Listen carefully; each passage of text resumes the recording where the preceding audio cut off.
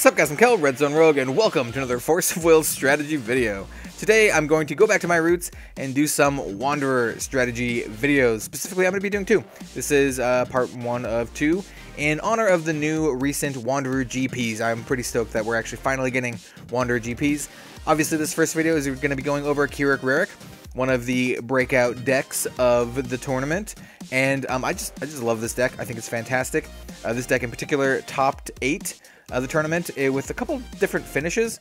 Rather, that means multiple Kiriks got in the top 8 is what I'm trying to say. This version of the deck is slightly different.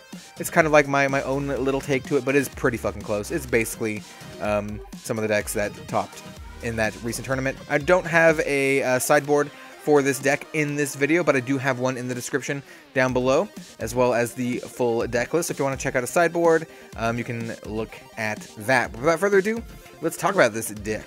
I know I said that a little weird. Anyway, our J ruler is Kirik. He's a Dragonoid. I was gonna say he's a ruler, but obviously he's a fucking ruler. He has Judgment of 2 fire and 1 of any energize of a fire. You probably already know what he does, but I'm gonna cover him just in case you're new or in case you forgot. In addition to that, he has, at the beginning of the game, you put 10 strength counters on him, and then you can rest him at any time to go up to 10 strength counters. So it's put X strength counters on this card, where X is 10 minus the number of strength counters. You always go up to 10. He also has his unsealed ability, Blood of the Dragon God. This is a really, really good ability, in all honesty. It says, remove 2 strength counters from this card. Look at the top 5 cards of your deck. You can put a Battle Arts from among them into your hand, and then put the rest on the bottom of your deck in any order. Play this ability only during your turn and only once per turn. So this is a great value engine for Kirik. It lets you keep your hand full, and it also lets you get some of the key cards in this deck, specifically Playdead. We're going to talk about Playdead a little bit later, but that is a fantastic card, and basically makes this deck play more like a combo deck than just an aggro deck. And then we have the J ruler side of the card. We don't actually J activate him too often, but he's still pretty good when he does. He's Kirik, the Draconic Warrior. He's a 1200, 1000. He's still a Dragonoid. He has Precision. He also says when this card enters the field, put X strength counters on it. Basically, you go up to 15. And then you can remove 5 strength counters from him and deal 500 damage to a J Resonator. It's pretty sweet that it can hit J rulers as well. So this is a good way to, if you're struggling against some sort of J ruler strategy, maybe IU or something, you can flip him and then just, nug her out. Then he also has his God's Art. This is the Dragon King's Descent. So for 1 fire, you can remove 7 strength counters for him, and then look at the top 7 cards of your deck. You can put a Dragon Resonator from among them onto the field, put the rest in your graveyard, and then he gets plus 1000 until end of turn. We are actually not running any Dragon Resonators main deck, but we do have some on the sideboard. So just keep that in mind. Most of the time we're going to be sticking with this side, getting value from his Blood of the Dragon God here, and yeah, using the strength counter generation.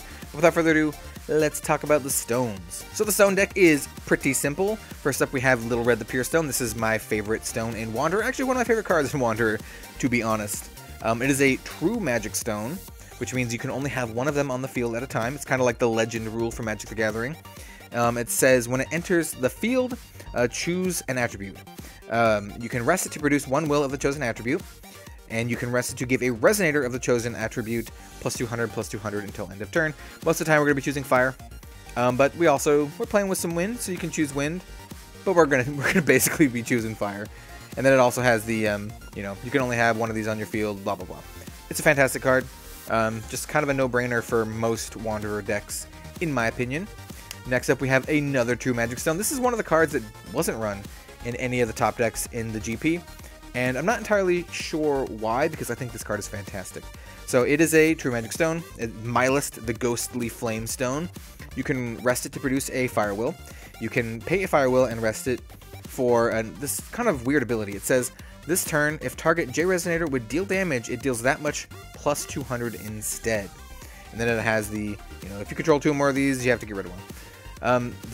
If that clause, that if it would deal damage, it deals that much plus 200 instead, isn't exactly applied to only combat damage. There are other damages that would increase it as well. So just keep that in mind with another card that we run on the deck, but it does come up, and I think this card's fantastic. Just an extra way to get some damage in. Next up, we have Magic Stone of Blasting Waves. This is pretty obvious for a fire and wind deck. I ran a full playset of these. I mean, it's just a dual stone with no drawbacks. Why would you not run them? Next up, we have a dual stone with drawbacks. I run 3 of these. You should probably run 4, but I don't actually own 4 copies, so I'm going to be running this one in lieu of the 4th copy. It is a, special magic stone. When it enters your field, you get to put 2 magic counters on it. You can rest it to produce a fire will, and you can rest it and remove a magic counter to produce a wind will. So yeah, it's like a really bad version of blasting waves, but it still works.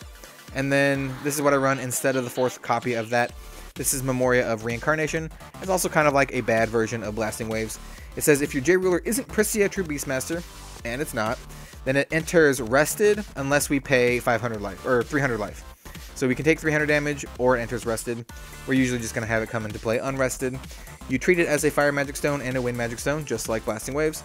You can rest to produce a fire and wind, and it says when this card leaves your field for a non-field zone, draw a card. So if it ever like dies or gets shuffled in or whatever, you get to draw a card. That usually doesn't come up, but I mean, it could. So before we get started with the rest of the deck, I want to cover Play Dead, because this card is a key linchpin of this deck. It is so good, and it interacts with a lot of the cards in such an amazing and almost broken way.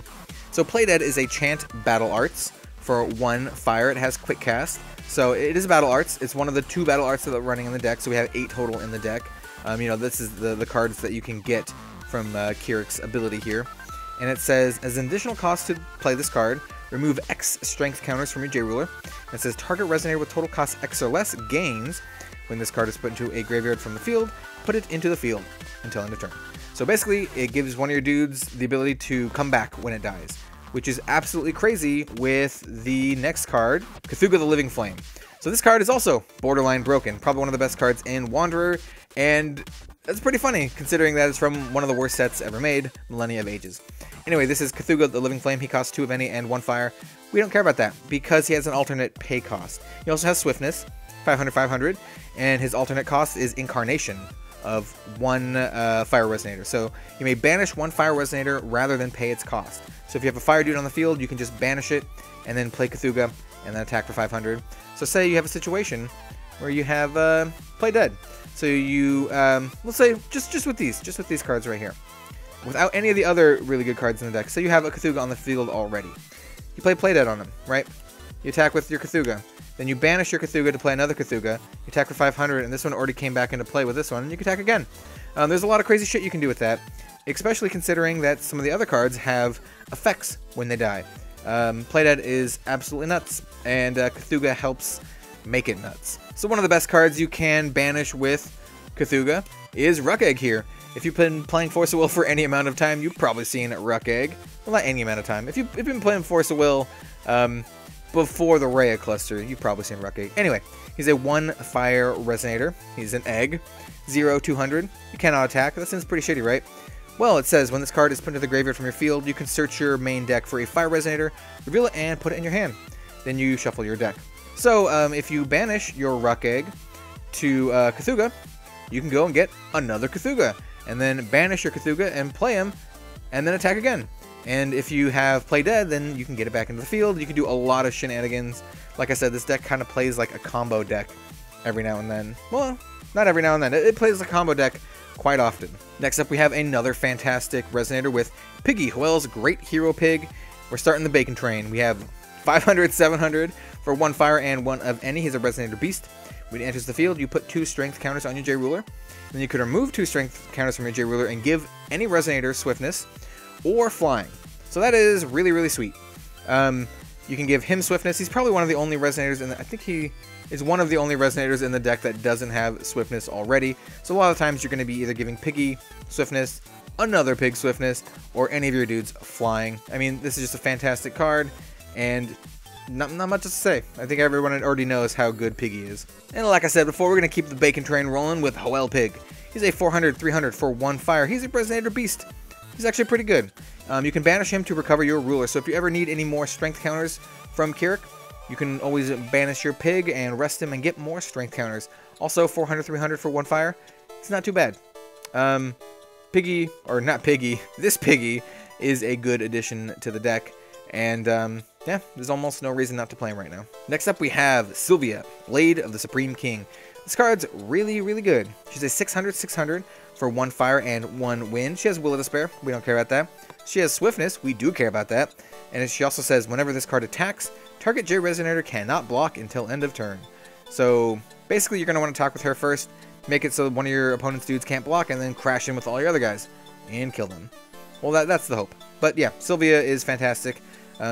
Basically, any deck that can run her probably should run her. And then finally, for the Resonators, we have my favorite play dead target. This is Priscia, Pursuant of Exploding Flame. She's a 700/400 for 1 fire, 1 wind, and 1 of any. She's a Resonator Beast. She has a shitload of keywords. She has Swiftness, Precision, and First Strike. You can also pay a wind and give her flying until end of turn. And when she dies, it deals 500 damage to your opponent. So yeah, if you play dead her, and then banish her using Incarnation with Cthulhu, she'll come back into play and you can attack again. That is so much damage. You can do an insane amount of damage. Alright, so check out this scenario, right? So we have Priscia on the field. We attack with Priscia, deal 700 damage to our opponent. We play Dead on Priscia. We banish her to play Cthulhu for free. Priscia deals 500 damage to your opponent's face because she died.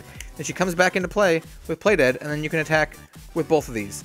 That is so much damage for like such a low cost. Basically, it was the cost of Priscia plus Play Dead if you have nothing else on the field. But if you already have Priscia on the field, it's the cost of Play Dead. Yeah, you can do a lot of sweet shit with this deck. And speaking of crazy damage, we have one of my favorite cards in Wanderer as well, Split Heaven and Earth.